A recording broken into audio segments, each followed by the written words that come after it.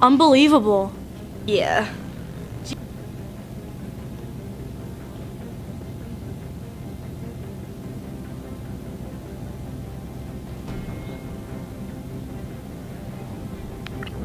How can you leave him like this? I'm not good with dead people, man. Well, when did you first notice her? I just got here a few minutes ago. I walked in just like you, and there she was.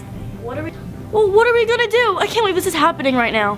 No idea. It's why I called you. Right, does anyone else know about this? Us you. Well, who is she? She's actually Cisco's partner. Cisco's partner? Gangster Cisco? Gangster Cisco's partner? Yeah, her phone's been ringing nonstop. Cisco keeps calling. So serious. Already starting to do a stiff in case you wanted to wrap her up or something. I can't believe this, Riley. Do you realize how serious this is right now? Yeah. Well, how are we gonna get her out of here? We have to wait till nighttime.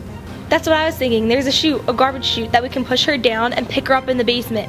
Then we can bring the car over and we can roll her up in a carpet or something. Wait a minute. What? Cisco's probably checking her location. No! We need to get rid of her phone right now.